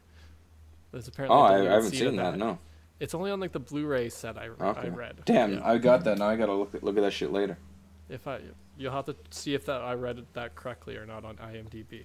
So returning to the Jedi again. Let the record show that was better than your last Return of the Jedi segue. And let the record show that it wasn't me who called out the segue this time. And let the record show that it was like the exact same segue. No, it was a little bit different, but okay. Same concept, same play on the name. It didn't of the feel movie. quite as Return to the abrupt. Jedi. That wasn't. That's true. I know. I was trying to get us off the track talking about the segue and just use the segue for what All it's right, supposed let's to talk be. about this movie Let's so we can transition to continue talking so back that to we it. don't sit here for the next 3 hours. True. Yes. I loved it. You yeah. guys loved it? Oh, yes. Okay, I moving want to on. ask you guys one thing and then give you my one Okay, trivia about I'm going to let you Okay. ask your thing, and if it's not what I want to talk about, then it's going to be what I talk about after that. So ask your thing. Fair enough. So, yeah. So did you guys like the edit? That's of what the I wanted to Force talk Ghost about. scene No! at the end of it? Okay, cool. No. No.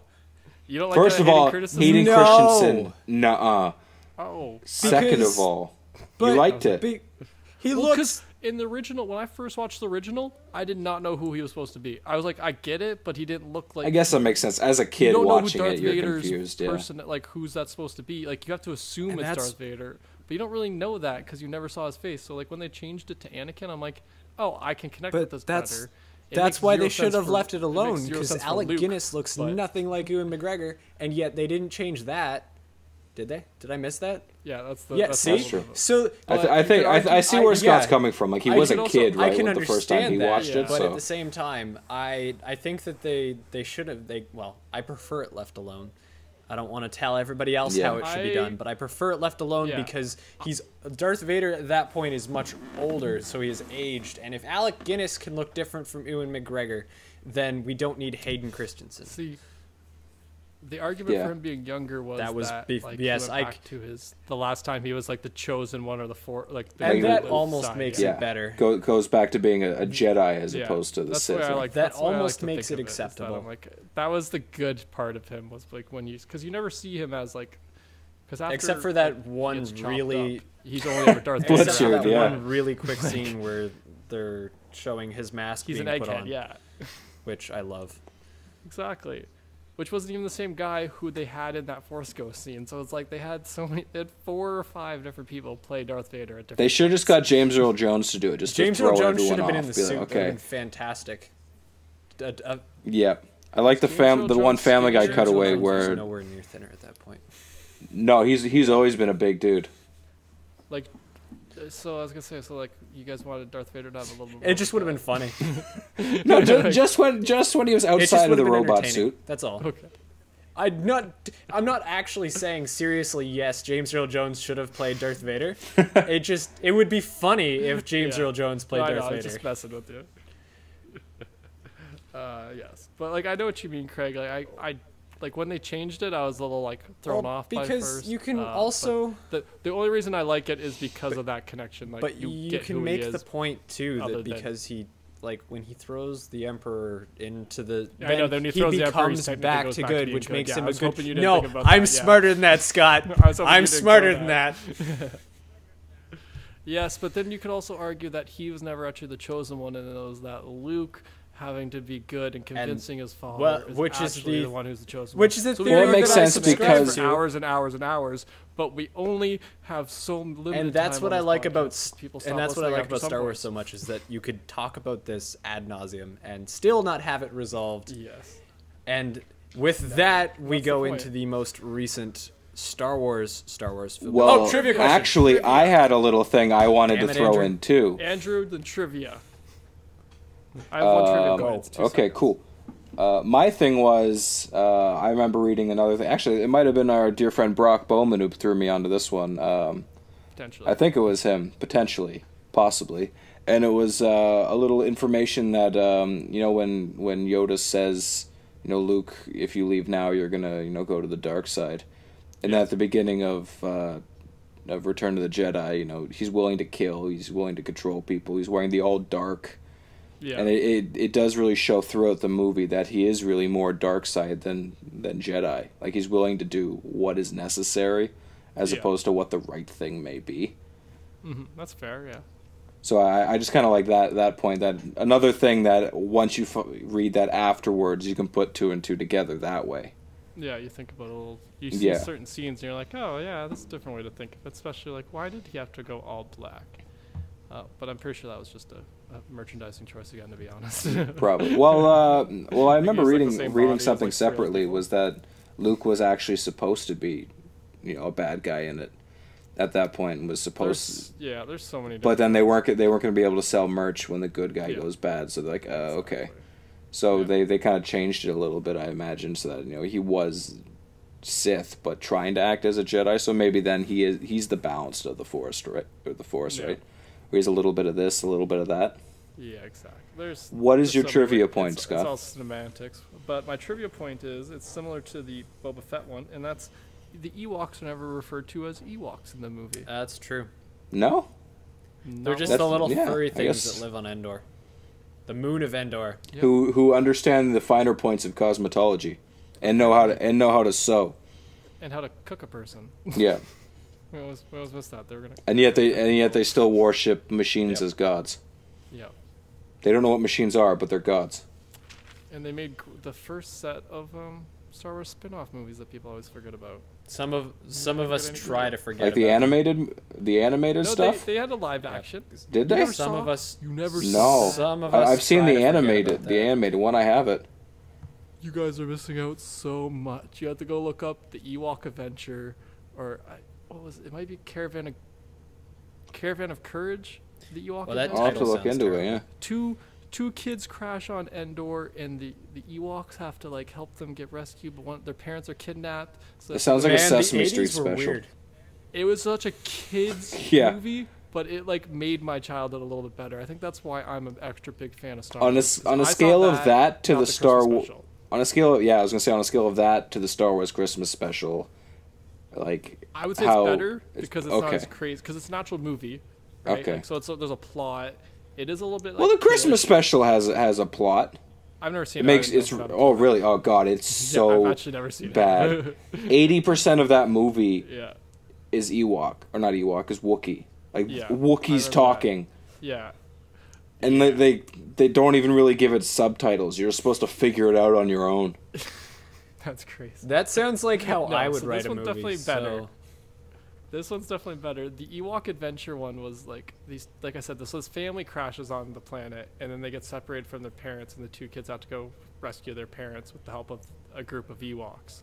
Oh, okay. And so you get this ragtag bunch of Ewoks, and they go through these adventures. There's a giant spider they fight at one point. There's some crazy crap. I have to rewatch this now because I'm not remembering all of it. But you both truly need to see it just because it is a little bit garbage, but it's good garbage. Does that make sense? It's a good it's something you'll watch just oh, this is dumb, but I'm happy I watched this once. Does that make sense? Yes. Fair enough. Yeah. Yeah. So that's you guys are missing out. You need to go get to that. But let's talk about how the newest addition to the Star Wars thing, or not the newest, I guess. It's the newest to this. It's the newest to the line. Force Awakens. So, this is not the first one that I saw in theaters because I did see. I saw Revenge of the Sith before it, but I do very distinctly remember sitting in the movie theater the first time I saw this and getting chills and slightly tearing up.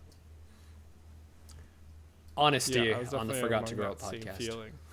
When I first saw the trailer for for sure. this one, I got goosebumps through my whole body, and I was definitely. And then it was the same. Joyously It was even happy, worse sitting in the movie theater, and then the blue text comes on the screen, and then the music starts, and it's just I don't know if I'm gonna make it through this without crying tears of joy.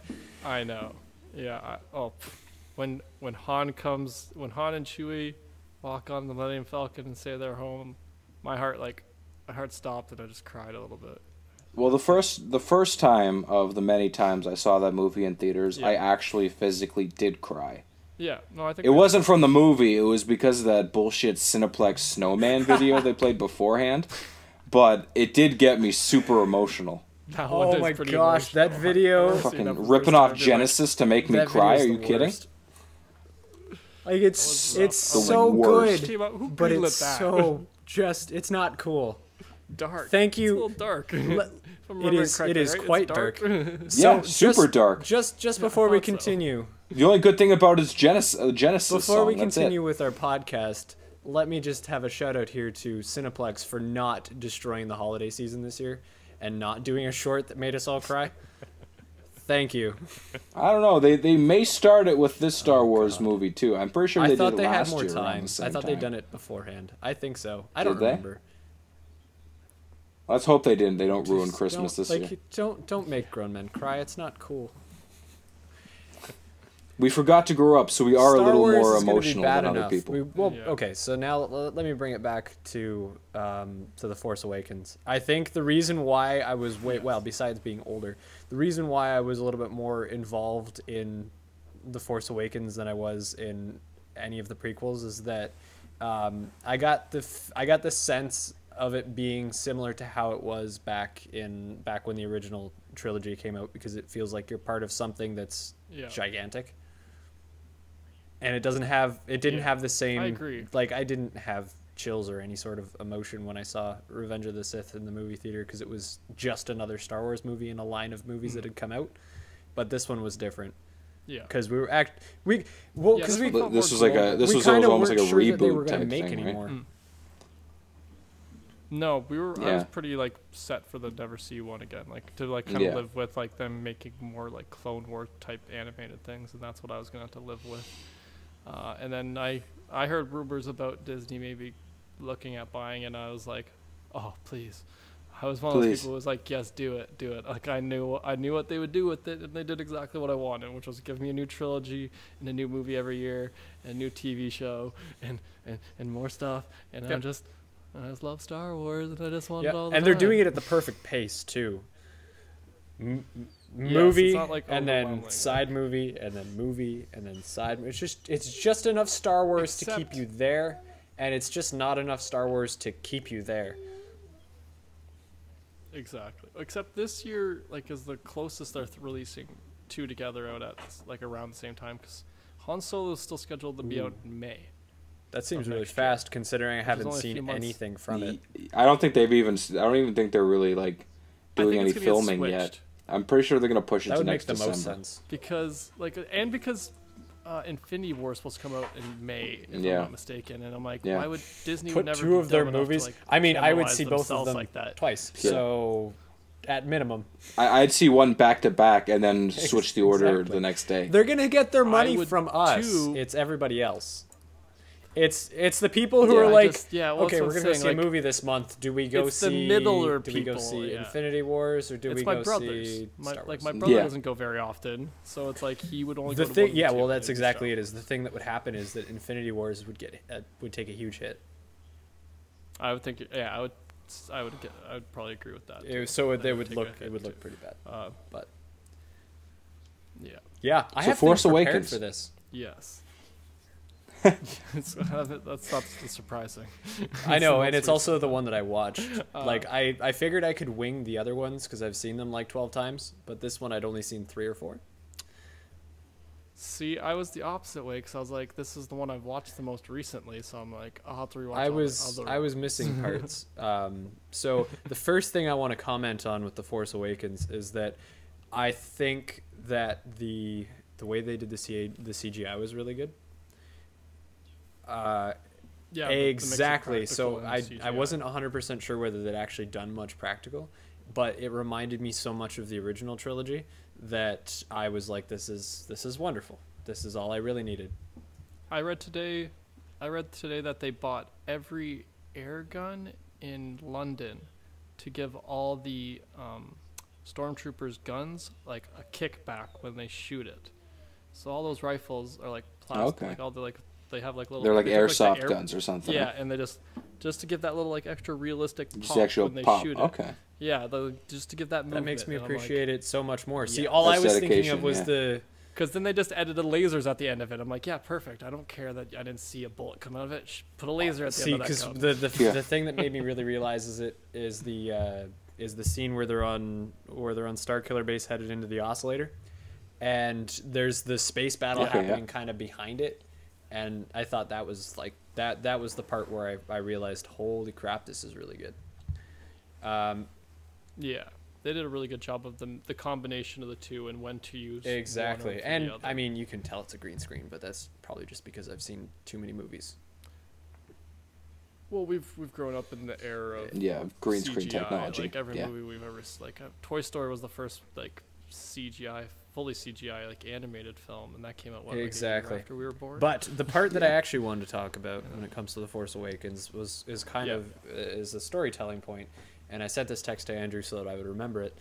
But I think that the strongest part of the first half of The Force Awakens, if you throw out all of the Rey and the Finn backstory and the whole resistance and everything else, is the fact that they keep Adam Driver's face covered the entire time. He does, yes. The villain, So Kylo Ren, but it's because it's I know who you're talking. Okay. Sorry, I said that just as so like a they like, keep the villain of the story. They keep Adam Driver's face covered until he meets Han Solo on the bridge. That's very true. And I was paying attention to it because it's really obvious when you're watching the movie for the purpose of watching for points that you can talk about. Yeah. And the entire time it's his voice, and there's a couple references to why do you still have the mask on? Why are you talking like that? What's with your voice? And then he takes the mask off only when he's talking to Han. And then it's on and off, and you can tell that's basically that point is when Kylo Ren loses a handle in the situation. As soon as he takes his mask off, you almost see him crack a little bit, right? Like he's confident, he knows who he is. The fact that he took his mask off is kind of a visual representation of the fact that he's broken. Yeah. To me, like after you sent me that text, I got thinking, and I kind of saw it as like a slight sign of respect, like, this is my dad, like almost like, you can wear your hat at the dinner table at your house, but you go home and you take it off for dinner type thing. Yeah. Like it is kind of a nod, like, this is my dad. I hate him, but I still kind of respect him. Mm-hmm. And then once he takes it off, he's like, who the hell am I? Yeah. I'm one guy with these guys, but then he kind of is behind the mask before, Again, all those like insecurities behind that. Almost like a Bruce Wayne thing, Yeah. When he's got the mask on, he's Batman, and that's who he is. But he takes the mask off, and that's who the actual mask is, and it's Kylo Ren minus the mask. Yeah. If that makes any sense. Yeah, no, I'd agree with that. He wants to, because he's trying to like emulate Darth Vader. That's why I think that's what's supposed to be implied by his mask, him wearing a mask at all, is that he's trying to be like Darth Vader, even though the reason Darth Vader had it was because it was a breathing apparatus. Anyways, but he wanted to like emulate him in that, and I agree that like him taking it off was like him, like he kind of lost that like identity, because he's way less threatening once he takes the mask off, and he loses the handle on the situation. That's when he gets that's when he starts throwing like temper tantrums, right? And that's when he gets hit with the lightsaber. And all of that happens when he doesn't have the mask on, and then the first time he goes in to talk to Snoke, he has the mask on, but after he runs into Han Solo when things are starting to fall apart, he has the mask off. Yeah. Well, one thing I heard in a video was that in the novelization for the book, it says that after he killed Han, that he thought he'd feel stronger, but he actually felt weaker. Like, so he thought he was supposed to, like, you'd feel all this power after. Like, he thought he was going to get this, like, rush of, like, dark side power. And then he actually just felt like shit because he killed his dad. Yeah. And then he got shot. So it was like well, I think that's going to be the story arc we see. Like, maybe not in this one, because they kind of foreshadow, I agree. Yeah. Killing other family members. Potentially. I think that was clever editing more than anything. But I think that was I think you're going to see by the third one that, like, he's still so conflicted, doesn't know what's going on. Mm-hmm. I feel like he's gonna be kind of eating away at the betrayal he's thrown at his family. I agree, and I think that's why this new trilogy, or the new trilogy, has become so popular too, is because more people can relate with these two new characters of Rey and Ben Solo. Yeah, I'm calling him Ben because I hate saying Kello. I don't know if I never know if I'm saying it right. Is it Kello? Kylo, yeah, see Kylo. I don't know if I'm saying it right. Anyways, Ben. His name's Ben. He's a Solo. Yeah. He killed his father like a dick. I forget what like a what dick. Was. He was a dick. Like when he did that, I lost like all hope for him. I was like, maybe he could get redeemed. Oh, the other thing I noticed too is that I hope even when you know it's coming, it still freaking sneaks up on you. Oh. It almost feels to me like when you look on Kylo Ren's face, like it almost shocks him that he did it. Yeah, he's yeah, exactly. I agree. He's like he can't believe he I don't know what to. Oh shit! It happened. Yeah. Like immediately. I always saw that as conviction. Yeah. Like he's convinced that he's done the right thing at that point. That's okay. and then eventually it becomes regret. But the look seems like conviction to me. Maybe I need to watch it again. Yeah. Of course we do. We have to. Obviously, I'm gonna watch it again. All of them again before it. Yeah, of course. My 2 cents to add before Scott tosses out his little tidbit of information.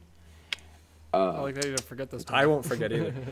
My 2 cents. 1, I love that in the Star Wars movies there isn't really one definitive, like all of them. There isn't one definitive main character.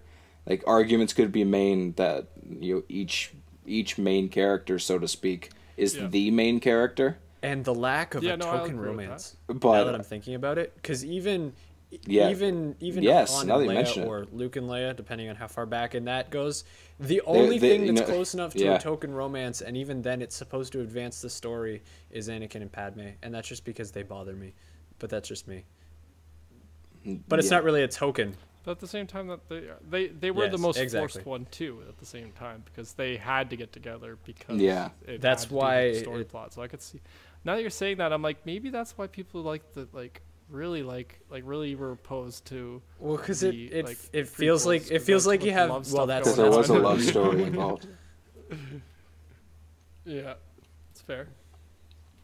My other thing is I like that in the new ones, where you see it in the new trailer for The Last Jedi, where they've got the Imperial walkers. Yeah. They just got them beefed up. Yeah. And then you see the X-Wing fighters still, and then, the Star Killer base is just a really big Death Star. I kind of like the homages, but I also like that they said, it's not broken, let's not try to fix it. Star Killer base is my favorite name of anything ever. Yes. It does exactly what it says it does. It kills the damn star. Yeah. It's a base. And it's a base. Yeah. Well, Star Killer was actually supposed to be Luke's last name originally. Yeah.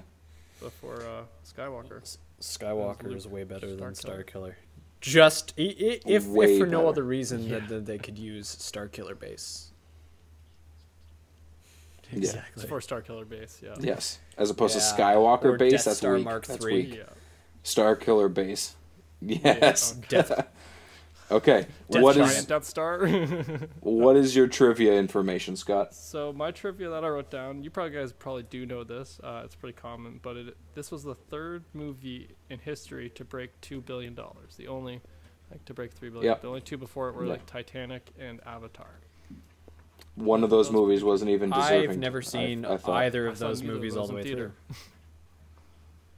Don't waste your time. I don't intend to. Yeah. I've never watched. I've never watched all of Titanic, but I definitely have. Victor Garber and Billy Zane are the only two good things of Titanic. Billy Zane from Titanic. I said it in another podcast, and neither one of us would think that he's in it.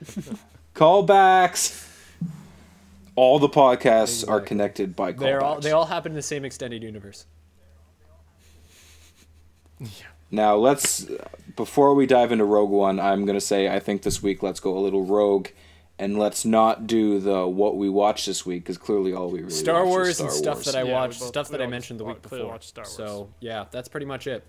Yeah. So that is us going rogue this week. You don't have to worry about WWW. Thank you for throwing in the acronym this because week, guys. I really wanted to make sure that WWWTW, also known as what we watched this week, made it in.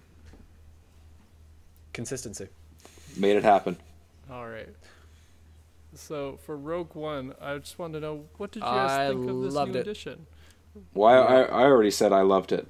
It's my 2B movie. Yeah, you already said it was up there on your list. Yeah, I really liked it too. I really love the fresh take, and the change of pace. I did say, like I said before, I did miss a little bit of the Jedi stuff, but I really like what they did with Danny Yen.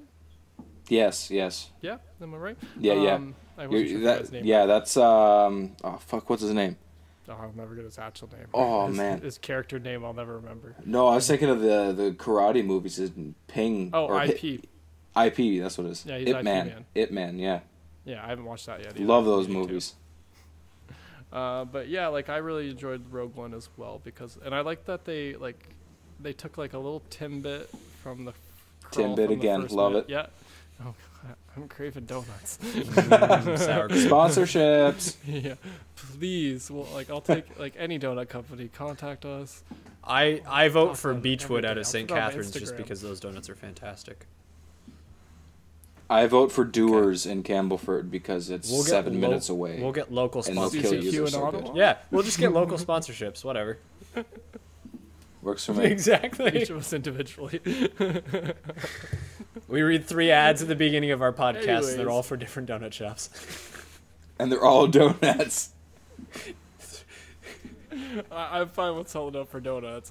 Listeners, you have to know now. If you don't want me to sell out for donuts, you probably should leave. 'Cause one day I'm gonna sell out for donuts.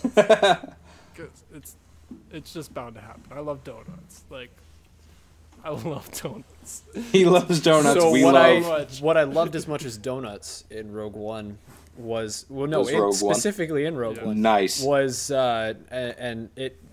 I mean, I'm a little bit disappointed in myself that it took so long for me to remember that Peter Cushing was dead, but the fact that they used him for Grand Moff Tarkin and the CGI was almost flawless, which then leads to the thing. So you were one of the people who didn't know okay. about that. So when you sit there and you think about it, I realized in the movie, because at first I was like, oh yeah, and I was like, wait a second, he was ancient in 1977, so this is really good CGI, or they cut a bunch of stuff and put it in, and that leads to the thing about the only thing I didn't like about Rogue One, which is the gratuitous use of Princess Leia at the end. Because it's just so damn obvious. I would have been happy if they'd left her turned around, imply it. I didn't need a CGI version of her face. I would agree with That's that. all. Yeah, I'll agree with that one point too.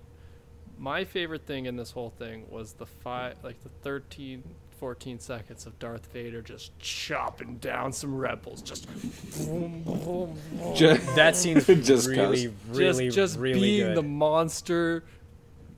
the monster that he is, and just tearing through, because you never really get to see Darth Vader ever really just go ape shit. Yeah, that scene, now that you're reminding me of it, that is so good. It's too bad that it ends at the Princess Leia bit. I know, like, yeah, kind of, but that scene, I just, like, honestly, I'd probably say that's one of my favorite moments of all the Star Wars movies. So good. Just because that's all I ever wanted in, like, the original. That's, like, if I could add one thing to the original trilogies, would be, like, a little bit more Darth Vader killing people. As bad as that sounds, I want to see Darth Vader being the badass he was. But I guess, like, it works in the original trilogy that he is more of this, like, kind of looming. He's a figure, right? That's all he was. Exactly, yeah. But I also like that he's actually, like, because because I grew up more with the prequels, right? So it's like I saw him kick a lot of butt in the prequels. I'm cutting drones all the time. I want to see him mess some people up, and then he did. And, like, when I first saw that in theaters, the only thing I could equate it to, like, how happy I was like just when the first prequel came out in theaters, and then when Force Awakens came out, like, I was equally as happy with Darth Vader chopping those guys down as I was when those first moments, because it was just, it's all I ever waited for in my childhood. I'm gonna have to rewatch that before I go to bed, to be honest. Just that 5-minute scene of it. That's it. YouTube, here we come. Yeah, exactly. I know exactly. I have it saved. It's saved to my channel, like, because it's such a great, just picks somebody up, smashes them into a wall. It's so good. It's just so good. And then, like, when you go and watch A New Hope, though, and then, like, at the beginning you see him walking in and he doesn't even do anything. I'm like, I wish, like, you see a bunch of stormtroopers, like, pile in at first. I'm like, I wish that was Darth Vader just coming in and chopping all those guys down some more. But if only. If only, you know, I can't. That might be, like, the acceptable director's cut, or like, the remaster that I would accept. Yeah. Yeah, Darth Vader just coming in and chopping more down people. I would be okay with, like, removing every stormtrooper and replacing them with Darth Vader chopping down those people, whoever they were shooting. Hoth, no just Darth Vader. Just Darth Vader chopping everybody. Yeah, no walkers, just him just running around, cutting down flying things, mowing down bitches. I love it. Yeah. What was your guys' favorite thing from Rogue One? Because I talked about that for like 5 minutes now. Mine was definitely still Peter Cushing. Just it's because like it's I mean I liked the movie in general. So what stuck out the most to me was the fact that they managed to do that. It was a good heist movie just in general. Yeah. Like, I would say like we were actually talking about that. We were saying that before. Like I could see it like you could probably maybe even play this as like a sci-fi heist. But then there's the whole dependence on the universe. It wouldn't do it as well. It would be a direct to DVD if there was no Star Wars attached to it. But like one of those direct to DVD that like Netflix might buy and make a Netflix original like after the fact. Does that make sense? Kind of like Arrested Development. Man, we don't have time to talk about the 4th season of Arrested Development right now. No, we don't. We still got to talk about the upcoming Star Wars movies that are coming out and stuff we're looking forward to in Star Wars. We didn't even talk about the shows. I don't. Yeah. Nope. My favorite thing before we move on and I get left in the dust. My bad. I liked how they used K2SO. First of all, I love the guy who voices it, Alan Tudyk. Love him. He always just kind of pops up in things. I found like when he was in Transformers. Was it Transformers? He's in 42 because we mentioned that. Where he's there. Yes, he is. Yes. Baseball. Like Like I love him, and I like that they kind of kept with the sarcastic robot. Yeah, like, I really like that part like too. It seems like every main robot in Star Wars has attitude. Just a little bit, and I'm like, okay with that. Like R2 was nothing but attitude. C-3PO was a sarcastic little bitch. Yeah, he was sass. Like even R4, Obi-Wan's personal RU. He was a more refined. He was kind of a sassy guy. He was like, yes, he was a little bit boss. of a dick too. Yeah. R4 was a little bit of a dick. Almost got him killed. Like he's like, you know what? I'll do what you tell me to do, but fuck you guys. Like that's the entire vibe that K2 gave me. I'm going to dinner without you. Yeah. that was my favorite little additive. And the trivia I had for Rogue One before we move on, it was that this was the first Star Wars movie that didn't have the name Skywalker mentioned in it. I really like thing facts, apparently. Makes sense. Well, because they're supposed to, at that point, they're supposed to be invisible, basically, right? Because it happens before New Hope. So they haven't been discovered yet. They're a legend from the past, and they haven't been brought up again. Just there's no real connection to the Skywalkers at all, because it wasn't a Skywalker story. But I just thought it was a fun fact that was the first one that the word Skywalker wasn't said. That makes sense. Yeah. But we've got a couple more weeks till The Last Jedi comes out. What are you guys most excited to see in the next movie? Rey. Mark Hamill. Oh, I like the different answers. Well, I'm not entirely emotionally attached to Rey. For sure. I want to see 19 more movies of just Rey. Oh. I don't have the same excitement for Rey as a lot of other people. Rey is my modern day 2017's young Sandra Bullock. I'm far more excited. Yep. Especially after having watched The Force Awakens again, I was just like, I mean, yeah, okay. Well, having seen really Daisy Ridley in Murder on the Orient Express as well, like it just cemented. Like I love her. She's just adorable. Cemented it for you. Yeah, she's just so cute.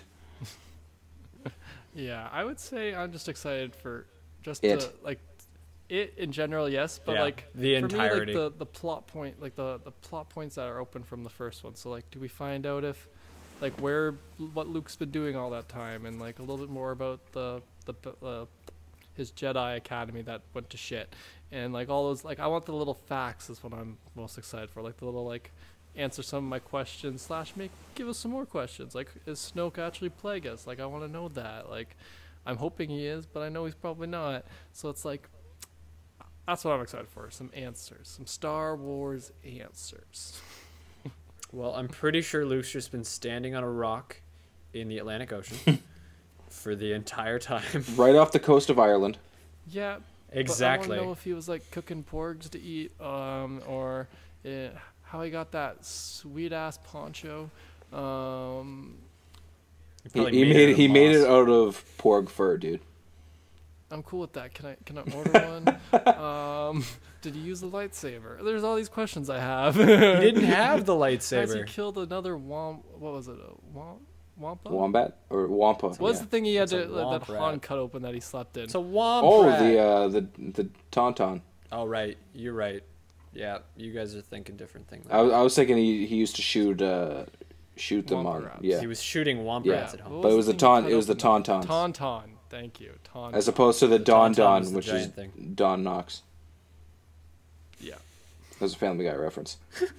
I want to know what all our listeners think the big twist is gonna be. I want you guys to comment in the comment section let us below. know if you have any Snoke theories or any Star Wars theories in general. Let us know how excited you guys are about the upcoming Star Wars and how much you guys love Star Wars. Let us know anything. Yeah. This was our very special episode 9 Star Wars edition of the Forgot to Grow Up podcast. I would like to, on one hand, apologize for the length and at the same time say, you guys asked for it. / haven't complained and said anything otherwise. So. Exactly. So, if we don't hear from you about the length, we're not going to change we're it. just gonna keep it longer and longer. We're just going to keep talking. and talking. And there you go. Talking. I managed to offend some people. There we go. Okay, but make sure you leave comments in below. Like, follow, subscribe. Tell your mom to watch us. May the Force be with you guys. And may the Force be with all of you. Bye. And with your spirit. Bye.